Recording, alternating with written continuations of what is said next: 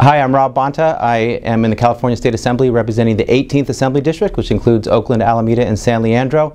I'm also proud to be the chair of the Assembly Health Committee, and I'm here to show my support for Sukhee Kang, for California State Senator. He is a small business owner and also an immigrant, and he will represent our immigrant communities and our small business communities very well, especially on health issues, but on many issues. He's also been the Father of the Year, and he's a pioneer.